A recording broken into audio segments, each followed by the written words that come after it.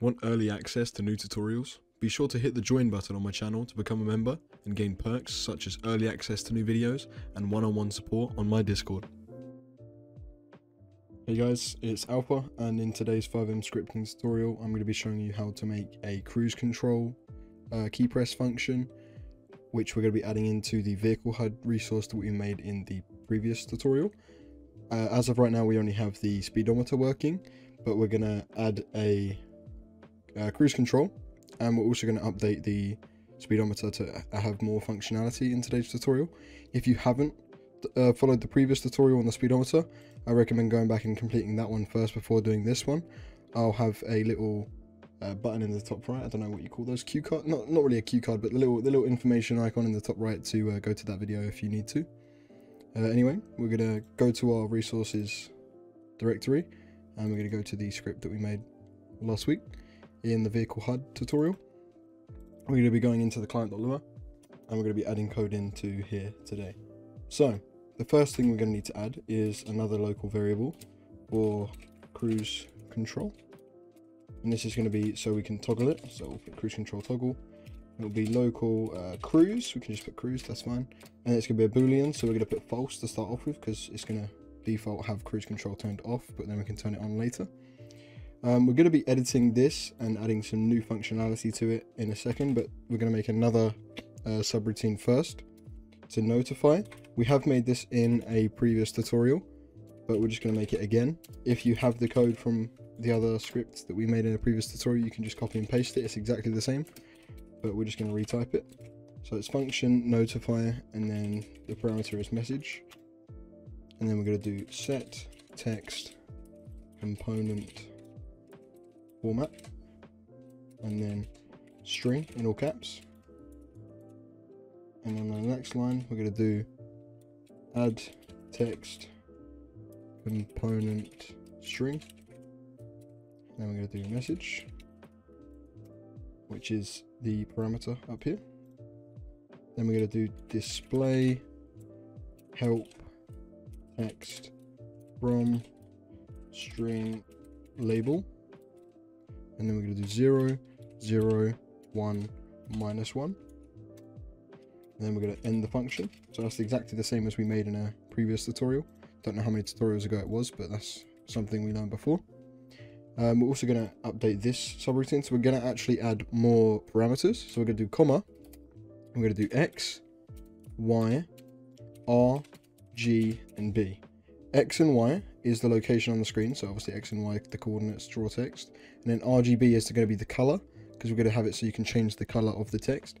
So we're actually going to add a new line in this function as well, to be set text color, and it's the English spelling with a U for color, and then in brackets we're going to do RGB and then 255, because it's RGBA. It's got alpha, which is the opacity. We just want it to be fully opaque, so we're going to do 255. And then once we've done that, we've actually done all we need to do to edit the show text function. So now we're actually going to add in some functionality into the thread. So we're actually going to get rid of speedometer in this comment, because there's going to be multiple things, not just the speedometer in this thread. And what we're going to do inside of this if statement is we're going to do this part as the speedometer, like so, and below that we'll do cruise control. What I'm going to do is yeah, we'll have that section there. We're actually going to update the speedometer, and we're going to add some more functionality to it. So what we're going to do is these show text, we're going to need to pass more parameters, arguments to them. So what we're going to do is we're going to do x and y, so 0.02. This is exactly what we've got here, and then we're going to change this to x and y. So we're going to do 0.02, 0.70, and then we're actually going to change these to x and y, like so. And then I'm going to pass RGB. So what I'm going to do is if the speed's 0, I'm going to make it so it's a bit grey. So I'm going to do like 155, 155, 155. The maximum you could do for each of these colors is 255. So it's like middle ground for 155. So that's all we need to do for that one, and then we actually need to do it here as well. Anytime that we're calling this show text, we're going to need to specify these. So it's 0.02, 0.70, And then for this one, I'm just going to do 255, 255, 255, because this is just normal when they're driving. You're just going to display it as white, which is, you know, 255 on all. What else we're going to do? We're actually going to add an else if in the middle of this if statement, right here. And it's going to be else if speed is more than or equal to 100. So if they're going really fast, over 100 miles an hour, then it will do this, but it will actually make the text a different color to let them know that they're going exceedingly fast. So all I'm going to do is change it to red. So I'm going to do about 200 and then change these ones to 0, which is pretty much no color, black, but then it's only red, RGB, red, green, blue. So I'm going to make it a bit red, not too bright red, fully 255, but 200's enough. So that's all we're going to do to upgrade the speedometer today. And what we're actually going to do is we're going to work on the cruise control now. So first we're going to do a key press. So we're going to do if is control just pressed. We could do just released, but I want it to activate as soon as they press the key, not release the key. And we're going to do 1 and then 246. 246 is the Y button on your keyboard. If you want it to change it to a different key binding, you can. You can just go to the FiveM natives to look at the controls, but I'm going to do 246 because most roleplay servers and just any FiveM servers use Y as the cruise control. So I'm going to leave it as that. And then we're going to do a nested if statement inside of this one. If cruise equals false, you need to do 2 equals on this. Then what this is doing is checking if cruise control is turned off, and if it is, then it will turn it on. And then we're going to need to do an else if cruise equals true, then turn it off. What that's doing is checking if it's off, turn it on, if it's on, turn it off. And then we'll end. There we go.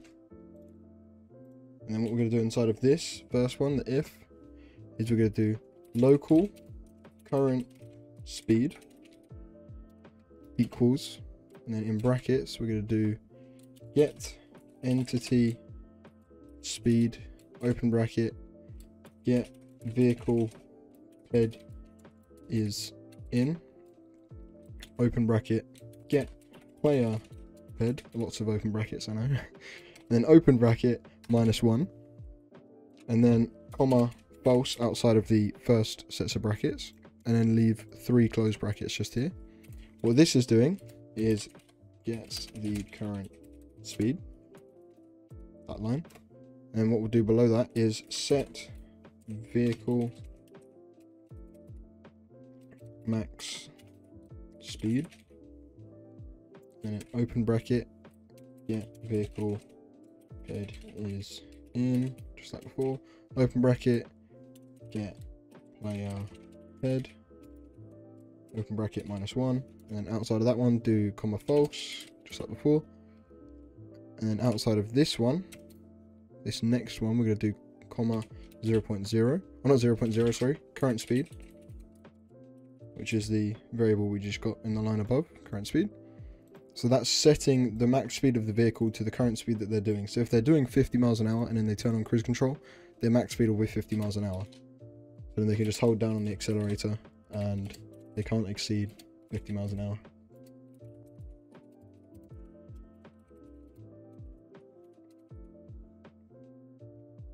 And then we're also, going to notify the driver that they've turned on cruise control. That's why we did the function up here to notify them. We do notify cruise speed set, and then outside of these speech marks we're going to do 2 dots to concat current speed multiplied by miles per hour, dot dot, and then speech marks miles per hour, just like so. Cruise speed set, and it will show their current speed and then miles per hour. So if they're doing 60, it will say cruise speed set 60 miles an hour. And then that's all we need to do inside of that if statement. And then inside of this one, the else if, we're going to do the same thing as just here, so we can actually grab this, set vehicle max speed.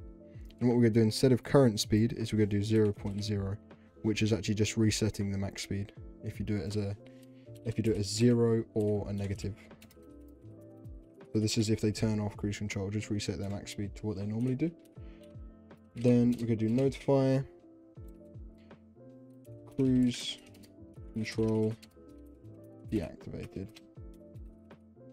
like so.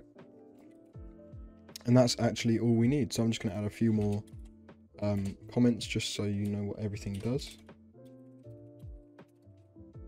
You can add these in if you want, you don't have to.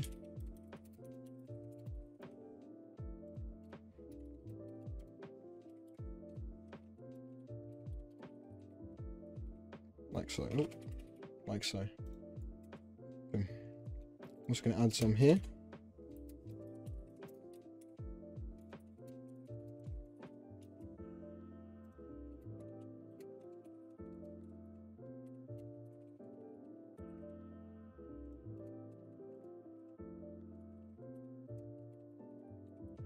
Like so. There we go. So that's actually all we need to update today. We're going to need to do an end though for this if down here. Just need to add an end at the end just there on line 54 if you've got it exactly the same as me. And that's actually everything we're going to need to do. So we can save it and then close out of that and then actually start up the server. We don't need to start it in the server.cfg because it's the same resource that we made in last week's tutorial. So actually you could just start up the server and jump into FiveM. Okay, so now that we're in, we're not on a very good road to test out the vehicle functionality, but we'll just spawn in a car and we'll drive up to the road. So as you can see, let me turn off the music. So as you can see, the speedometer number, the 0, is actually a bit grey, but then when we start driving it turns white. And then if we can get to 100, we might have to go into the road up here.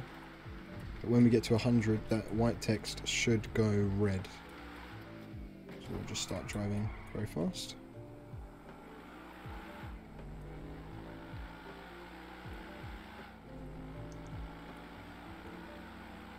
So here we go. There we go. As soon as it hits 100, it goes to red colour to show that we're going too fast.